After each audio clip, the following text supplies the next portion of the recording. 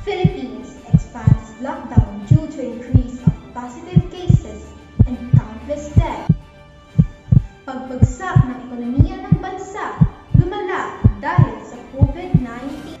Dagiti frontliners ti Ilocos Sur, lumawdawat ti inahan.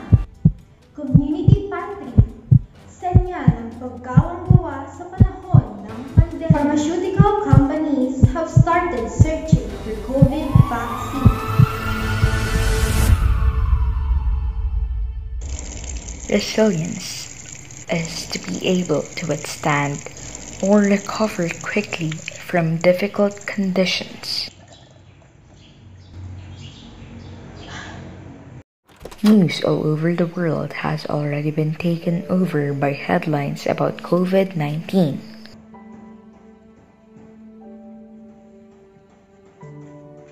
It's been 2 years since the pandemic started, and everyone seems to be used to it.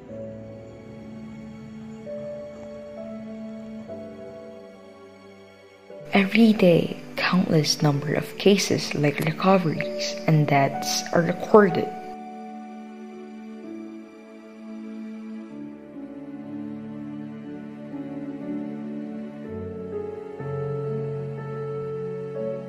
COVID cases have gone up and down statistically through the times.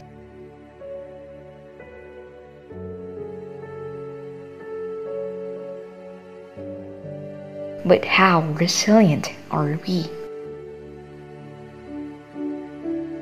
No matter what challenges we may have to face in the present or future, we must do what we can in order to survive and adapt to whatever situation we face.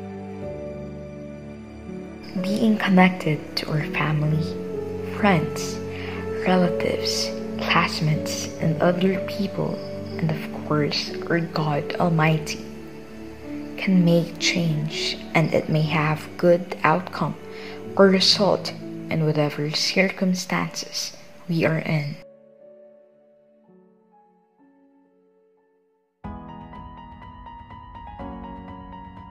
All we can do to get through the pandemic is to adapt ourselves and show that we are connected.